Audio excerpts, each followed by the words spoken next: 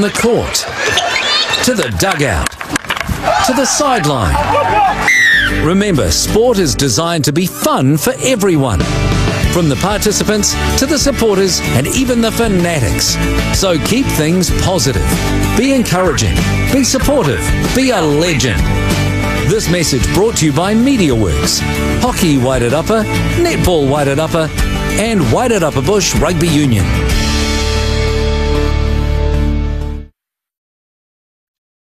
Good morning and welcome to the Childsy and Persico show, brought to you by Wairarapa Bush Live on Facebook and also YTV. My name's Anton Persico. I'm joined here this morning with Mark the Chin Childs. Good morning, Childsy. How are you? I'm great, Anton, and fresh from the Black Caps victory in the World Test Cricket. Absolutely final. Epic. Amazing week for New Zealand. Absolutely epic. Now, hey, we bring some pretty grim news. Obviously, we're in level two. Level two. Wairarapa Bush Rugby Union has obviously asked no crowd, no supporters, no crowds at the events. No crowds. The Greytown Martinborough match, definitely no crowd there. But yeah, it's a shame really that's happened. But we just got to live with it. Follow the rules, stay safe out there. And let's be positive and hope it stays at level two so we can actually still see rugby and it doesn't go to what happened last year too, Childsy. Exactly. Okay, on a positive note, we've still got plenty of cheeseburgers, loads of them. They just keep coming from Andre and Leone from McDonald's and Masterton. And also, Childsy, we've got some meat pies. We do. TCC, Minik and the team there, 20 meat pie vouchers. So, look, I want you to, those supporters who won't be there at the ground this weekend, but coaches and managers, nominate the best tries in your match and pop them down on the comments below after the game. The two best tries from each game, those try scorers will get the meat pie voucher from TCC. Great idea. You just came up with that right then too. Right then and there, yeah. Comment below on the best try. Obviously, they were not going to watch the game, so how are they going to... Well, no, the coaches and managers will. Coaches and managers. Coaches and managers. Okay, done. And you can win a meat pie. Now, speaking of sponsorship, I've been getting a little bit of jib out in the streets about your lack of sponsorship, actually, Persico. Oh, really? Throughout the year. And look, Anton's finally come to the party this week. He will provide a $3.50 coffee voucher for the person who gets picked the score, along with what I'm providing. So, very generous of you, Anton. Welcome to the party. I've got another 50 cents to add to that, though, because you can't buy coffee for $3.50 these days. Okay, so thanks very much, That's the least I can do. So, pick the score competition is still at $1,500 plus a coffee from me. And we'll tell you what game that is shortly. Now, the Lone Star Legend Award. Now, we did give away two last week. But this week has to go to... Oh, definitely. The GOAT, Roscoe. The GOAT. Well, look, we actually messaged Roscoe to try and get him on the show today. He did reply, but he's jumping on the plane to come home. So not sure if he'd been to sleep at all. But yeah, what a fantastic night, or 6 days it was really. But I didn't get much sleep all week. Yeah, no, there's a few blurry eyes around. There's lots of bags under the eyes. People staying up all night to watch that epic test match between New Zealand and India. And the New Zealand cricket team, they're now world-renowned as everyone's second favourite side. And especially in India, they are a much-loved side. They're much loved here, of course, but the way they hold themselves, the way they play the game, and the spirit they play it in is quite unbelievable. So good photo here of you and Roscoe. Yeah, well, that was taken in Dublin. We went across to see Seth make his debut for the Black Caps, and look, sporting some chins there. No, the chin looks a bit more manageable than what it does right now. But anyway, and meanwhile, in Australia, Steve Smith. Yeah, look, poor Aussies. I see the captains thought India would give us a hiding, but look, egg on the face there, a few tears in Aussie. Look, there are, and that's sport. There's winners and losers, and we've got a guest on our show today who we'll get to shortly, James Bruce, who we'll talk to. But let's go through some Facebook epic picks. Now, I'm not sure what's happening here with Bushy, but during a line-out here... Well, I can tell you what's happening. They're playing the finger game. They're playing the finger game, him and Mapasua, during a line-out in the Greytown match. Obviously, best of buddies. What's happening here? Okay, now these guys, this is Dion Mitchell, Rusty and Bubba. Now, these guys went out to support their local teams yesterday. They drove all the way out to Gladstone to watch the Gladstone East Coast game. However, the game was at Wairarapa, and they were only 120 k's short of the location. They ended up doing a round trip back to Greytown to watch the Greytown Maris game. So you boys, for your efforts, have won yourself a cheeseburger voucher each. But you'll probably end up taking this to Burger King to get it back. Oh, rat, eh? Oh, rat. He didn't want to be in the photo too. He was turning his head in shame. Now, there's been some famous faces spotted around the Wairarapa this week. And, Childsy, I'll let you explain this one. Well, the photo says it all, really, doesn't it? That was taken at the Masterton Golf Club there. So one of my mates, Justin Herbert, sporting a new haircut. Can you pull it down a bit? So look at that. an extreme likeness there to a North Korean dictator. So look, just don't be confused when you see him in the street. All right, I hooked up with Freddie Mercury during the week as well at the White Swan. Things got a little bit out of control, so good to see Freddie out and about. And how about this one, the new halfback for Greytown? Well, Orlando Bloom. He's turned up into the rugby fraternity. Look at him, ladies, watch out. It's good to see. Now, all the way, a special guest all the way from Brokeback Mountain, when, like I said, there's winners and losers in sport, and we're going to the latter side now. James Bruce, welcome to the show. Kia ora, boys. How are we? Kia ora, Brucey. Morena. How are you, mate? I can't believe you've dragged that photo up from somewhere. Yeah, I'm a professional Facebook stalker, Brucey, so anyone that does come on this show, they should make their Facebook private so I don't get into their photos. Now, Brucey, let's have a quick chat here. It's been a really tough year for you. Tell us a little bit more. Yeah, it has been a tough year. Shorter season. I think that probably doesn't suit us the best. And we've probably struggled with numbers as to have a lot of other clubs. We've got quite a young team, and we sort of seem to get, like, if it wasn't for our reserve team, we would have been in the shit a lot before now. Yeah, Brucey, the Martinborough side and the Greytown side have a lot to play for this weekend, and we'll just pull this up here. I don't know whether you're aware of this, Brucey, but the Brown family have organised a couple of commemorative jerseys to be awarded to each club that can be displayed in the club rooms on behalf of Mark Brown and the Brown Cup. So really organised this, and I think it's a fantastic idea where they've split the jerseys and something for the clubs to display it in the club room. So that'll be on show on Saturday down there at Martinborough. None of the crowd can see it, of course, but that will be hanging around. But a really good idea, I thought. And look, the Greytown side are expecting a massive performance out of Martinborough. We know you're not particularly fond of the Greytown team, and we know what to expect. So, yeah, just want to get your comments on the match. All right. We've prepared pretty well during the week. We had a pool session with Russell Gaines on Monday, and we practiced we practiced a few penalties against us and getting back 10. As last time we had the certain ref, we had about 28 penalties against us. So we're very aware of that, and we're good at getting back. Yeah, Brucey, that's a good point about discipline, and that'll be a key part for both teams. So, yeah, you talked about injuries before, and it's bloody hard with all the clubs. You know, if you strike two or three injuries to key players, it's just that depth that I'm seeing that's not quite there amongst the clubs. Would you agree? Yeah, definitely agree with that. And so it comes down to, I believe it comes down to a little bit of luck as well when you're struggling for numbers like that, because obviously injuries are bad luck, and every now and again you cop a few, and it shortens the job up a bit. So we call our reserves in, which I'm so glad we've got them. And I think teams would really struggle without them. Obviously, Ekatahuna being one of them. So it's been a real difficult season for injuries for us. So going forward, we just need to get some more young fellas out of school playing rugby from around here. Yeah, great. You mentioned that, Bruce. I was about to bring that up. It seems the link from the colleges to the clubs doesn't seem to be there at the moment, and this is one area I believe the union needs to look at. We've got any comments around that? I definitely think you're definitely right here.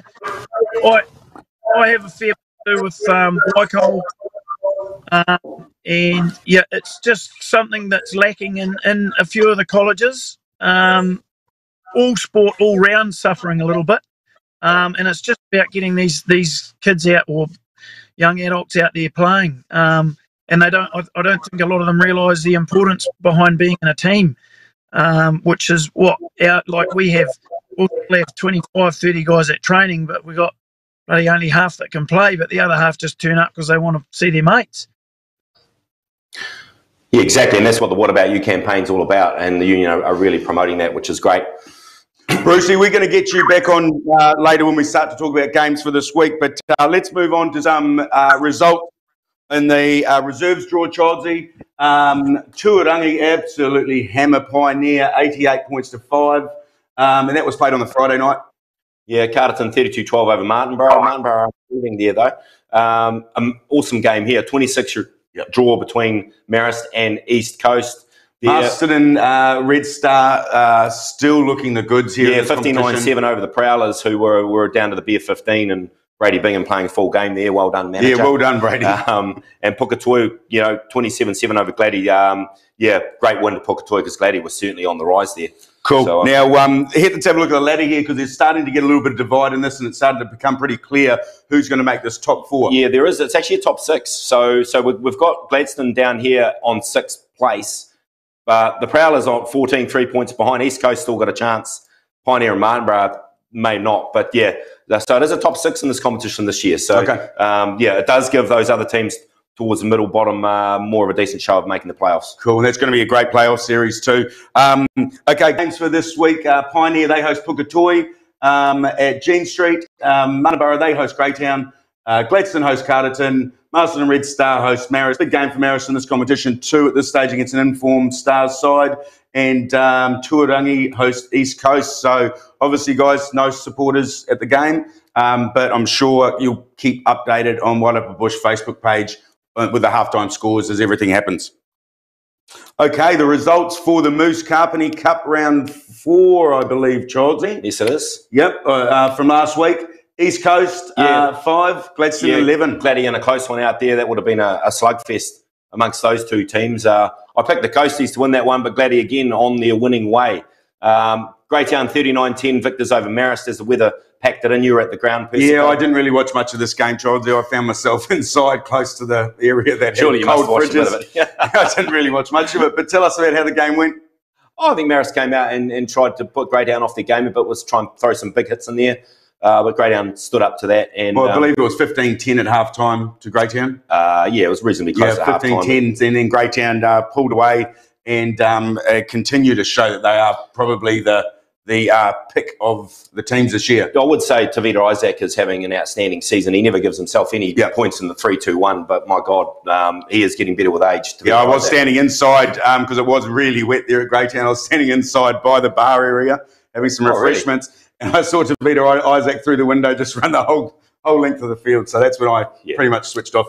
Okay, now, how can you say that Pioneer are upsetting teams? You'd think that Pioneer are probably definitely favourites for the top 4 this year. Well, yeah, they're looking good for a playoff spot there with a narrow victory, obviously, up there at Eki. And look, it was a pretty physical game by all accounts, and a bit of controversy as always in those tight games. So always seems to be with Ekahuna in the game. Always seems to be. But look, 18-17 Pioneer. Well, probably 1 or 2 more wins, and they're in those playoffs. That's right. Now, 26-17, Carterton beat Martinborough. Brucey, do you want to give us a little bit of insight on what happened here? It was a pretty good game all round, really. We had a reasonable first half.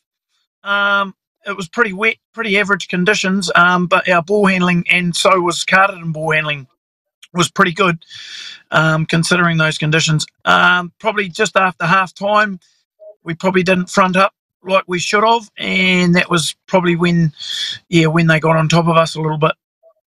We had a couple of curveballs thrown at us before that game as well, but it was a good game all round. Carterton played well. They're a good all round side. Yeah, cheers, Brucey. Now let's have a look at the competition table. Childsy, you can go through this. Yeah, Greytown on top there. Then we've got Gladstone and Pioneer on 14 points. Marist on 11 to round out the top 4. But Carterton knocking on the door there on 10 points. They're a good side, so they'll be pressing for playoff contention. And Cody's in Ekahuna this weekend will be must-wins for both those two sides, I believe, Martinborough. So look, there's going to be some fantastic games again. Shame about no crowds, but we won't go on about that too much. Yeah, that's right. Yep. Okay, matches for this week. It's the Dick Nunn Shield up for grabs again. Gladstone host Carterton. Ooh, this is going to be a close one. Who you got for this one? Yeah, depending on weather, I think if it packs in again, which it's supposed to, I'll be picking Gladstone at home with the Dick Nunn Shield to be a little bit too strong in the forwards. They're playing quite a simple game plan, Brucey, at the moment apparently, and it's working. Yeah, I've got Carterton on this one. Yeah, Over to you, definitely is Bruce. working. That's the Gladdy of old, and they just keep they just get through by the skin of their teeth so many times. Yeah, hard team to bowl with their tails up. And Stevie Thompson, what a legend. He's still doing the business out there. Pioneer East Coast at home. Persico, what do you reckon? Oh, Pioneer. I got Pioneer. I picked them at the start of the year. I'm going to stick with them all the way through. Oh, I'll take the Coasties in. I always pick the Coasties. All right. Marist versus Eketahuna at Marist. Well, let's do a die for Eki. They're going to come out, throw the kitchen sink. And crucial for Marist too. Crucial for Marist as well. That'll be an awesome game. Ali Payne in control. Brucey, what do you reckon about that game? Marist Eketahuna. Yeah, that'll be a tricky game. Where's that being played at? Marist? Yes. At Marist. Yeah, I'd have to say probably Marist on that one. But not knowing of any injuries in either team, which obviously, as we know, can make a bit of a difference. But yeah, I'd say Marist at home. Yeah, good point, Brucey, about the injuries. I'll take Eki, of course. I'm not taking your Marist side. Martinborough Greytown. The Brown Cup, I'm picking a massive upset, the upset of the year. Martinborough are going to fire right up here and knock over Greytown. Well, we know we're going to get the kitchen sink thrown at us, that's for sure. So the Greytown side have prepared for that this week. So, Brucey, what do you got in line for this Greytown side today? Just the normal, some good running rugby, hopefully, and we'll hunt pretty tight together and see if we can create an upset. It's happened before. Quite a few of the boys that are in the team are well aware of that. So yeah, and we love to hate Greytown. So like you've said, yeah. Well, I think I said last time I wouldn't even stop to go if I need to have a shit there. I wouldn't even stop probably. So we're into it. It's the Battle of South Wairarapa.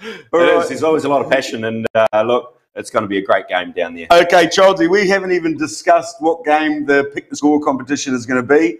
It's $1,500 plus a coffee from myself. That's my donation for this week.